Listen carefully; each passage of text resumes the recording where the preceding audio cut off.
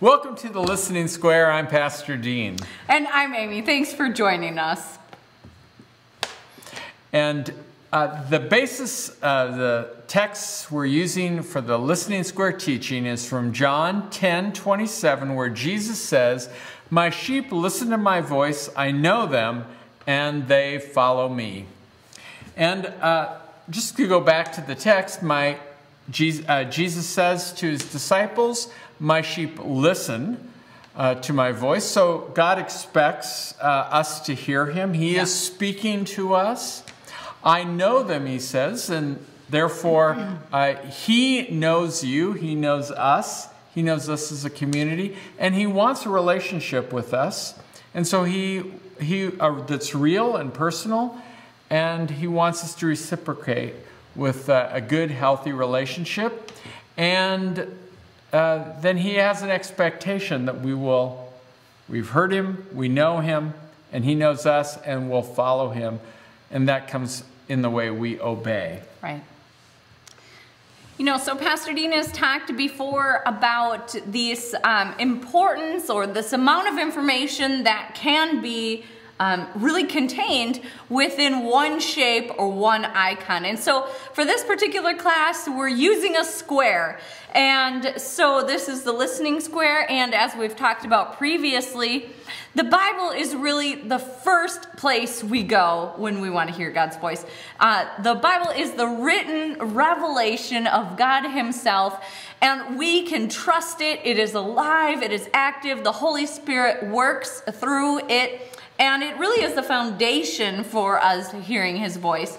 Second is prayer. And so we talked about this last time. If you haven't listened to that video, you can go back and listen to it. But, you know, we understand that we are to bring our requests before God.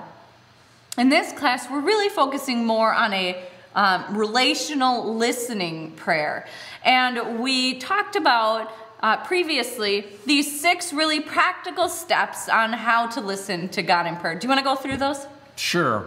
So start by, they're really simple, practical, as Amy was saying. So give thanks. Rest in the Father's love. He loves you. Just rest. Fix your eyes on Jesus. It's all right to use your imagination, your mind. God gave you a mind. Intentionally welcome the Holy Spirit. Come, Holy Spirit. Ask God to speak. Ask God to speak to you. And then pray in response. So if you really want to delve into that more, look for our previous YouTube video. We talked about, we explain each of those further in more detail and then give some scripture references as well. So check that out. For this week, we're really talking about obstacles that we encounter as we seek to listen to God's voice. So if you would, just take a moment, pause this video, and really reflect on what problems have you encountered as you have sought to hear God's voice.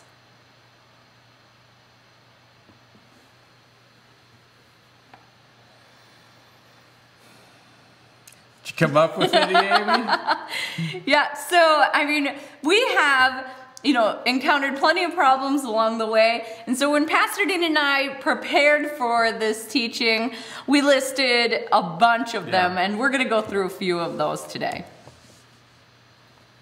And the first we came up with is the issue of priority. And it might come out of my mouth or in my mind as, I really don't have time in prayer. I don't have time to pray and listen to God. Or I don't have time to read the Word and sit with the Word today because I'm so important and I have so many other things to do that I just frankly don't have time. Yeah, right. This is a really, really common experience. We tend to lead busy lives, and so things get pushed to the side. And finding that really quiet space to listen to God it can be difficult. But Matthew has something, or Jesus has something great to say about that in Matthew chapter 6, verse 33. He says, "But seek first his kingdom and his righteousness, and all these things will be given to you as well." I think the issue of first, we want to have a priority. What are your priorities? And in my life, one of the things that I've learned to do over time is to, first thing in the morning, to set aside time for me to spend time in my relationship with Jesus, in his word, reading his word, and then listening to him and to his voice. Right. You know, in the kingdom, we have time for everything God has called us to do. God is a God of abundance, and we view time as this precious resource, but there is enough to do everything that God has called you and I to do, and that is including spending time with him in his word and listening to him. I love that. We have time. I have time to do everything. Let's see, try to, let me, it's okay. I'm just learning this. So, I mean, it's not a phrase I've used before. Tell me again, Amy. So I have time to do everything God has called me to do. Why don't you just say it with me? I have time to do everything God has called me to do today. Yeah. And take a breath. And that is right. So I can spend the first of my day and give a priority to God to both read his word and to listen to him. Absolutely. So another thing that we encounter when we're trying to listen to God's word is uncertainty issues. You know, we have some doubt about how to distinguish God's voice from other voices. Yeah, I know that in my prayer time, I hear, especially if it has to do with I'm out in public and I feel I have a sense that God might be speaking to me about something. And then I'm like, well, is that God? Is that not God? Yeah, right. Is that the circumstance that I'm having? Did I conjure that up myself? Well, I often think of Dickens' The Christmas Carol, where Scrooge says, maybe that was the potato soup or something I ate the day before. The pizza. Yeah, right. Well, yeah. And the thing is that when we have those doubts, then it can cripple or paralyze our ability to obey. Yeah. And but here's what I think. We have the Holy Spirit. Amen. And we can recognize God's voice. And I think that oftentimes we have a pretty good sense as to, whether this voice is from God. But the reality is, and what we really have to remember, is that the written word is to be our guide and our foundation. And any sense, impression, any word that we feel like we have received from the Holy Spirit should be confirmed here. It should be something that is a principle that reflects God's nature and character that has already been revealed in his word. To go along with that just a little, I go back to the John 10:27, the foundation for all of our teachings on the Learning Square is, Jesus says, my sheep know my voice, or my sheep listen to my voice. Yeah.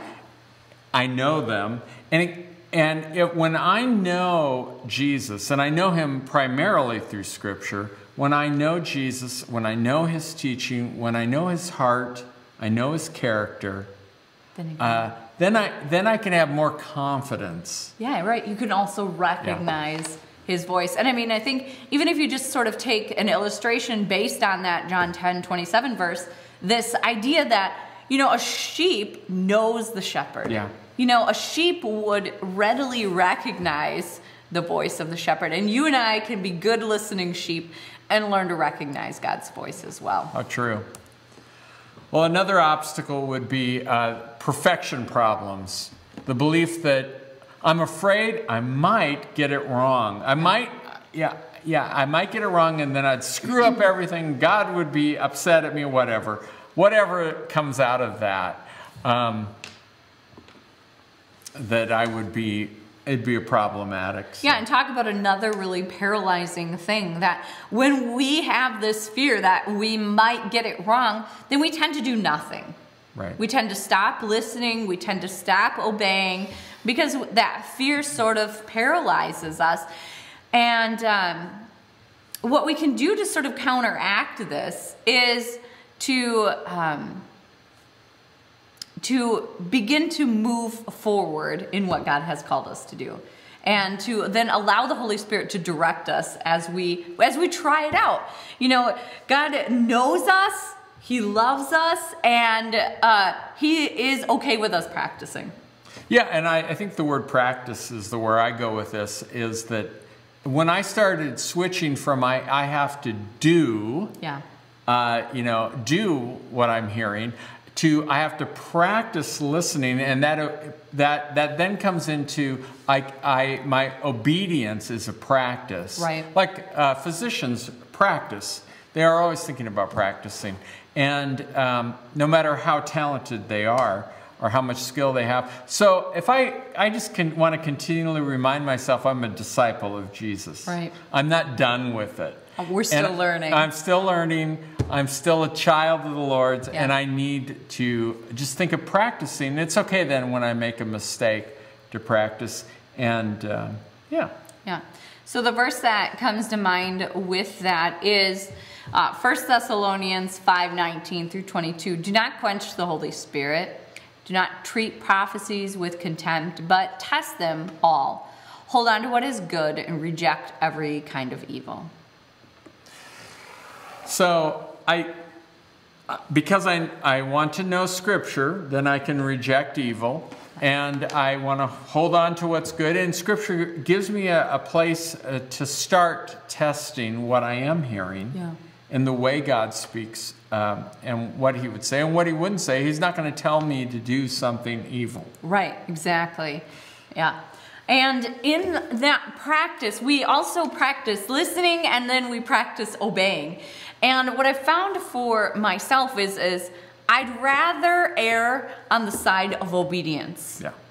And because when I have that doubt sort of surface and I give way to the doubt, it leads to this quenching or this quieting of the Spirit. And I find that then I don't hear Him as often. And so what I've sort of done is I'd rather obey and risk the possibility of getting it wrong. I love that. Yeah. I love that. So, just think about that for yourself and your life. So here's another reflection question for you. What is an obstacle that you have overcome in your practice of hearing God? And just, take a moment to reflect on that, maybe journal about that experience.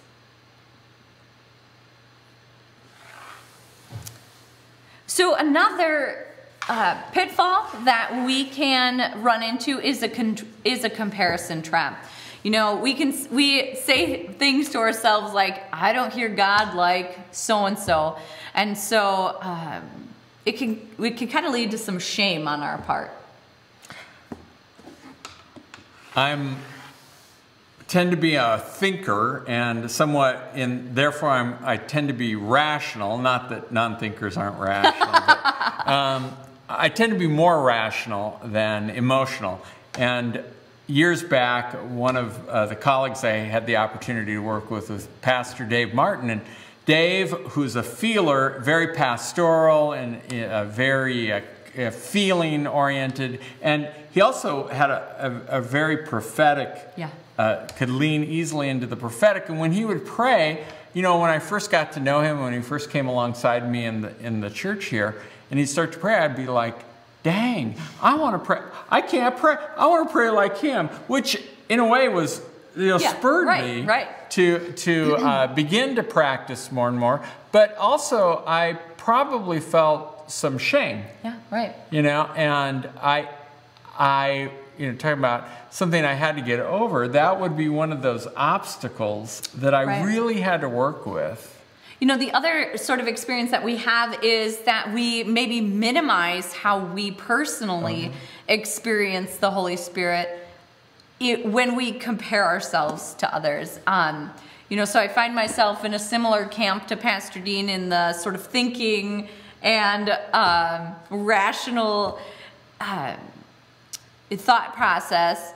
And I can remember hearing people's experience of the Holy Spirit, and they would be, emotional and weeping, and these beautiful expressions of how they heard God and how God painted this beautiful picture for them, or how they had this beautiful vision. And I just thought, okay, I totally don't have that experience, And sometimes, and it took me a while to understand that God speaks to us individually, and He has made us different.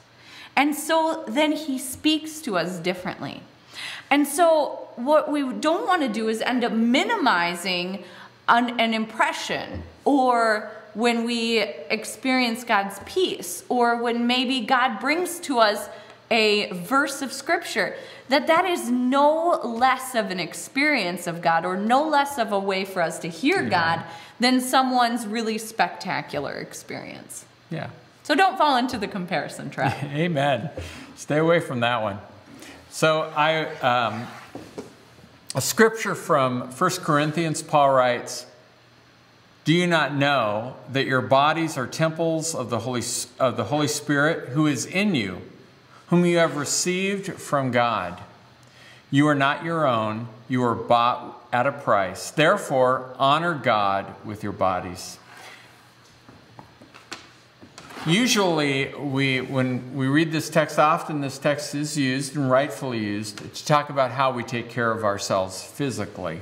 We're supposed to, we are the temple of God. The Holy Spirit resides within us. Therefore, we should take care of our bodies. Very true. And I hope you're taking care of yourself at this moment and over this time.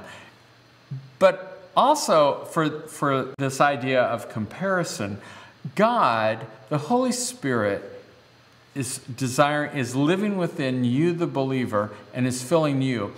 And just as much as He's living in Amy, or in me, or in whoever you might be comparing yourself to, God, the Holy Spirit, lives within you. Yeah. Yeah. And He wants to speak to you. And that's enough. Right. So another issue that we can encounter is sort of these faulty expectations. When we've heard God speak to us, sometimes we can begin to think that that's the only way God's going to speak to us. And so we might fall into this faulty expectation. God speaks to me only like He speaks to me in the past.